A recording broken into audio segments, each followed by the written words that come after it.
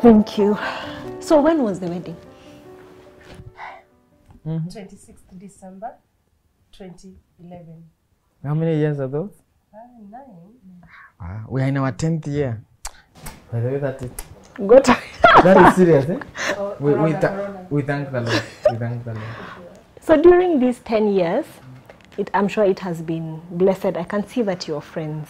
So during these 10 years, did you have any challenge that, because you would imagine that having such a big challenge during dating must mean then that your lives thereafter will just be perfect. So have you had any significant challenge after the wedding? Let me maybe go first and say every marriage has its own ups and downs. There could be financial. We were all of us struggling now with our postgraduate studies. But I would say one that caught us was when we lost our baby. That I would say was the biggest challenge, the biggest unknown thing that came into our family. But through it all, we overcame. What happened? Yeah, we were expecting our second born. We already had our firstborn daughter. So we were expecting our second born, and you know, when you're expecting, the firstborn is there asking you, "Mommy, why is your tummy coming bigger than mine?" And you're telling her, "We have a baby we're expecting." So we were all of us expecting. And the date came, we were now due, and labor came, and off we were to the hospital. And getting to the hospital, I got admitted. We were there, and we were hoping for the best now, since we already had a firstborn. And on admission, as the tests were being done most of on the baby, something was not very well. The doctors were saying the fetal heart rate was going low, and they were doing all that they could. And I remember I was put on, I was induced through the drip.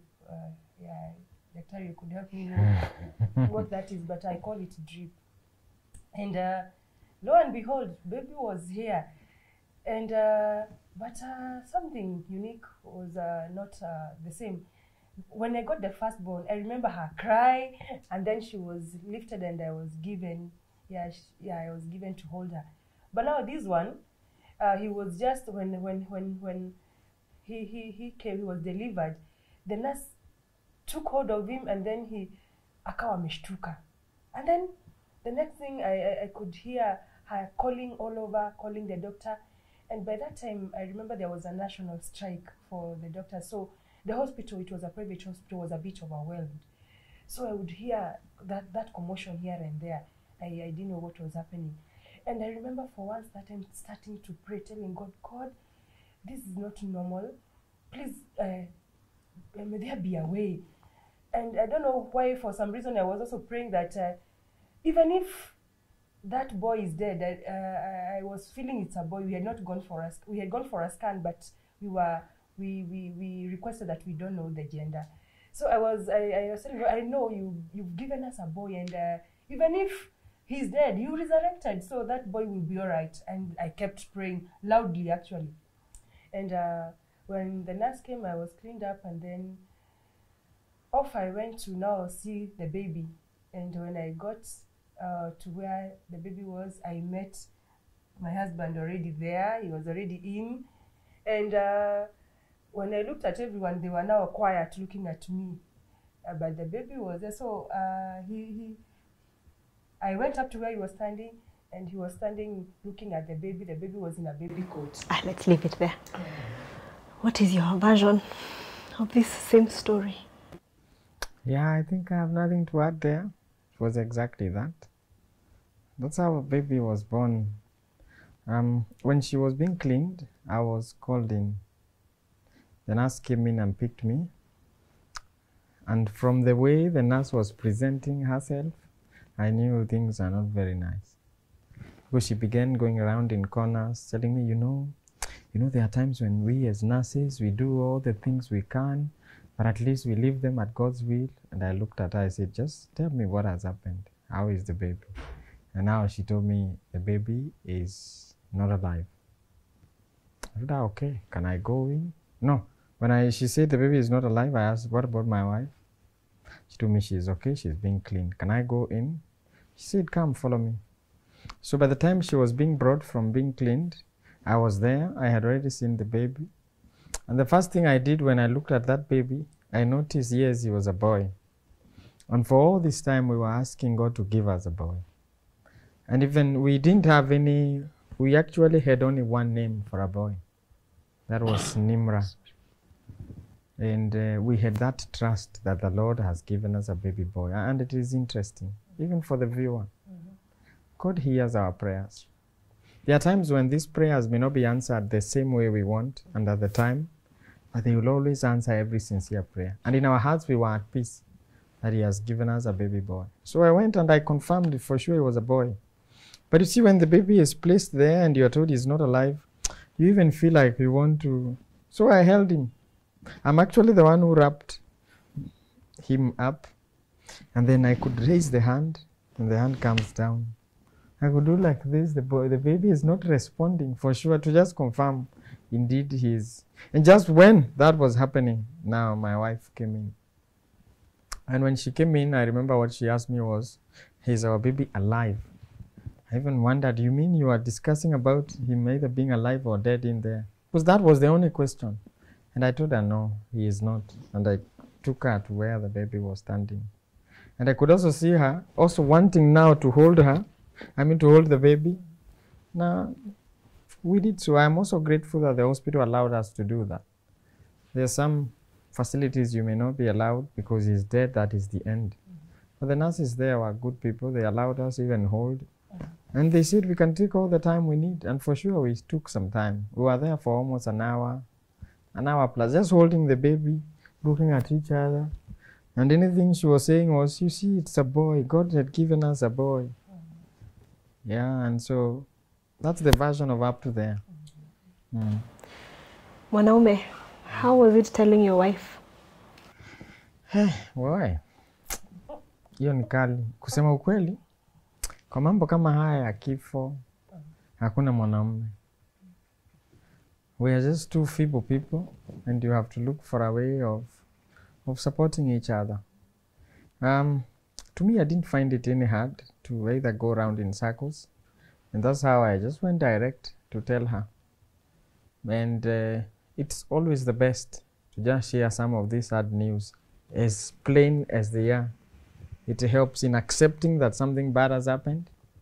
And then that individual anaweza anza ku. So I will not say there was hata kulikuwa na anything ya kukua mwanaume hapo. Grief has knocked. It is here. We just handle it that way. And there we were. So I didn't have any other way. It was just to tell her for sure baby is not there and come and confirm for yourself. Then we left hospital. Did you take baby home for a burial? Did you do a funeral? How did you handle that? We were given options by the hospital. We had two options: to bury the baby ourselves or to allow the hospital bury the baby.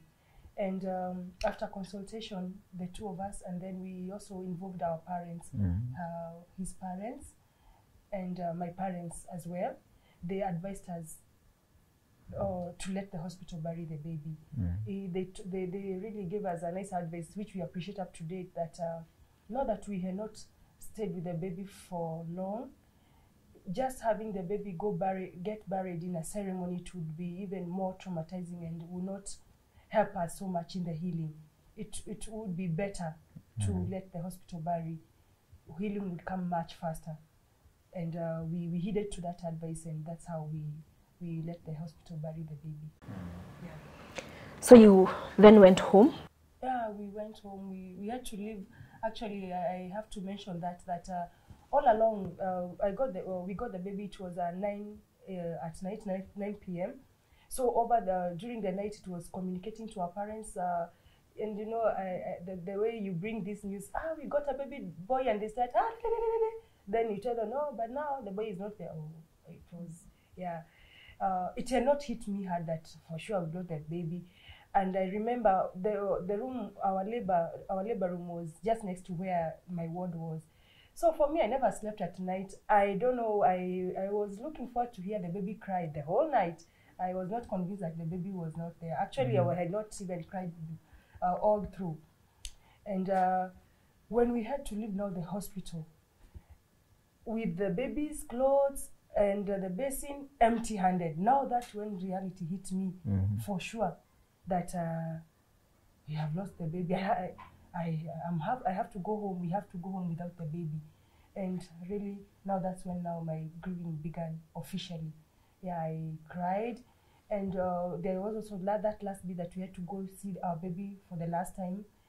And him being a pastor, he like officiated that, I don't call it a burial because burial is burying, but that farewell ceremony. And he I remember what he said, that, baby, I know when God comes, we shall meet you that on that resurrection morning.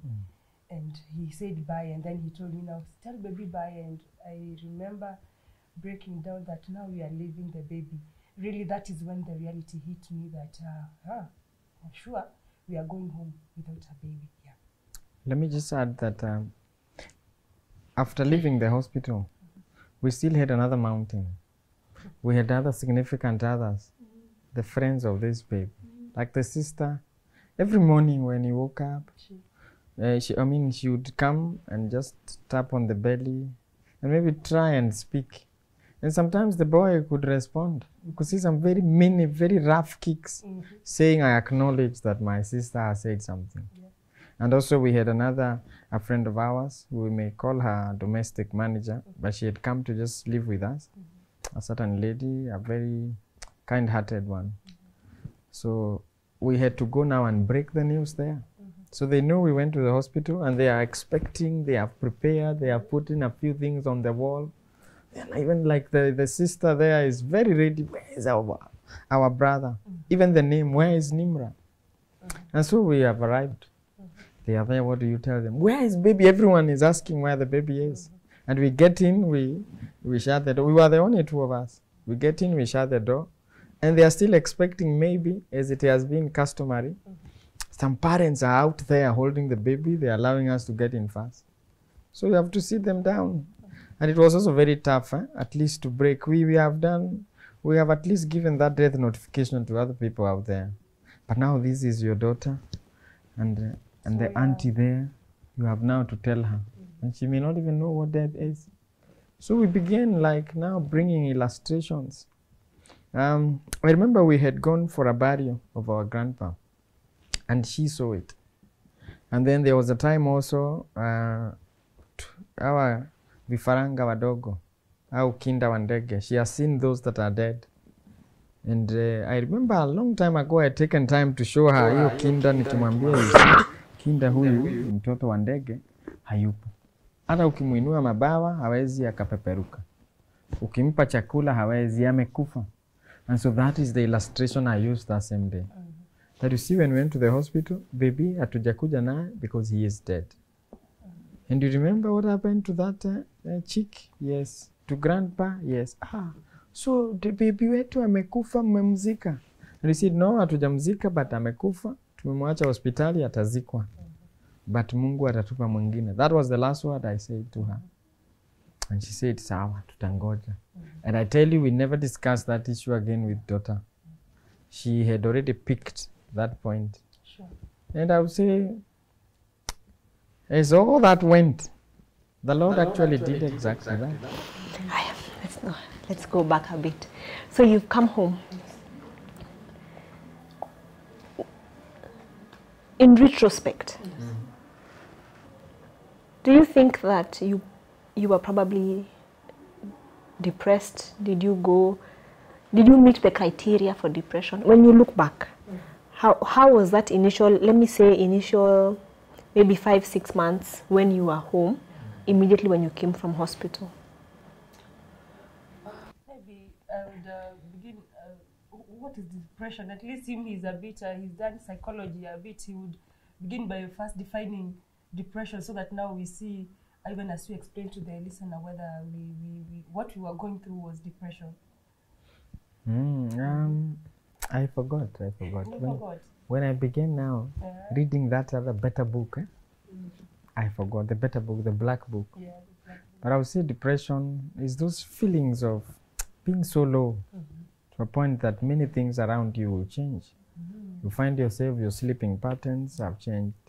Your eating habits have changed. You're not even eating anymore. Your skills and relation with other people. You're just feeling so low. There's nothing else. You are there regretting, blaming yourself or maybe other people. So that kind of description, iweke pamoja, it could be depression. So did you have that?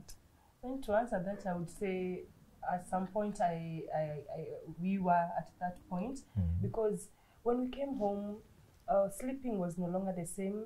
I remember sometimes I would try to sleep, and then in the course of the night, I wake up feeling baby's cry. You know, I think it was in my mind that, you know, I was supposed to be having a baby. So I would hear a baby cry in the course of the night, and I would wake up, I'm looking for the baby, but the baby is not there. So sleeping patterns changed a bit. I would not sleep throughout the night without that cautious part of looking for the baby.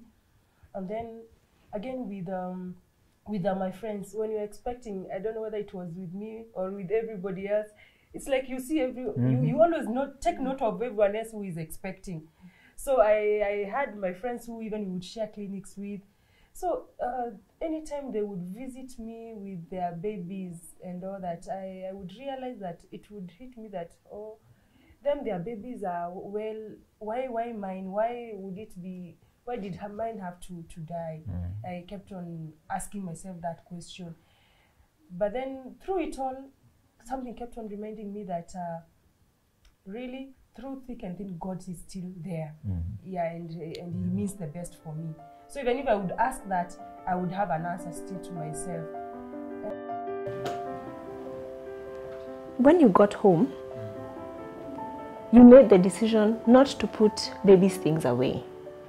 Why?